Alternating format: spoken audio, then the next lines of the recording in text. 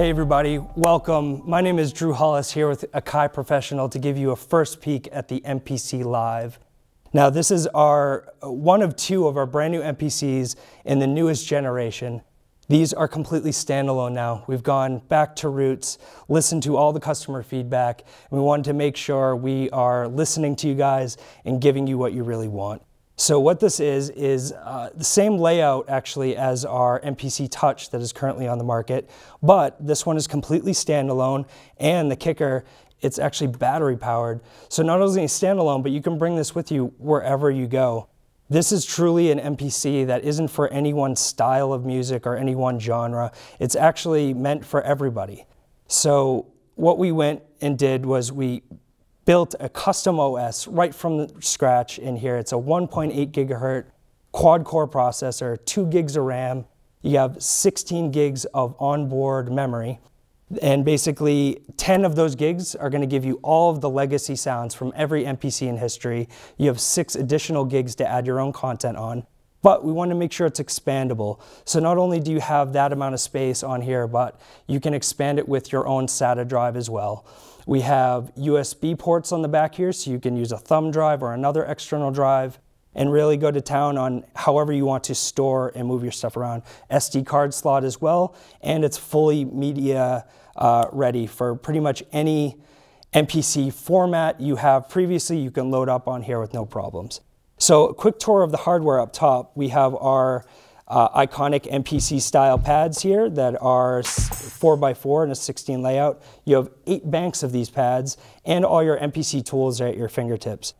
Right in the center here, we have a gorgeous 7-inch full touchscreen with 10 points of touch. And this will allow you to really get around to any part of the MPC you want at any point. So right here on my main menu, I have all my basic track information, what drum program I'm on, and etc. But if I move on to my menu, I have easy access to my sampler if I want to sample in the back of here using my built-in inputs and outputs. I can go to my sample edit and actually use my touch screen to go down and actually edit all the way down to the sample level if I really want to. So this touchscreen we spent a lot of time on. We want to make sure it lives up to your expectations on what a touchscreen can do. So back to the pads, and using that with the touchscreen, I can do things like XY effects, which is really great. What I can actually do is use my drum pads to drop in a filter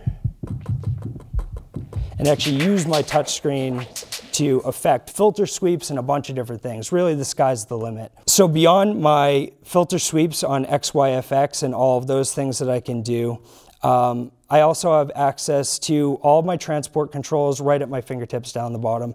So you don't have to go menu diving for just about anything on this unit. Everything is just about 1 or 2 clicks away.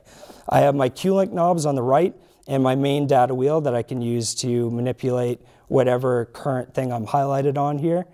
And it's completely portable, like I said, so you can take this wherever you go, no power required. My USB port on the back here will support any kind of USB class compliant audio device or MIDI controller, and this is the MPC Live. If you guys have more questions, please contact your Full Compass sales professional or go to fullcompass.com. Thanks.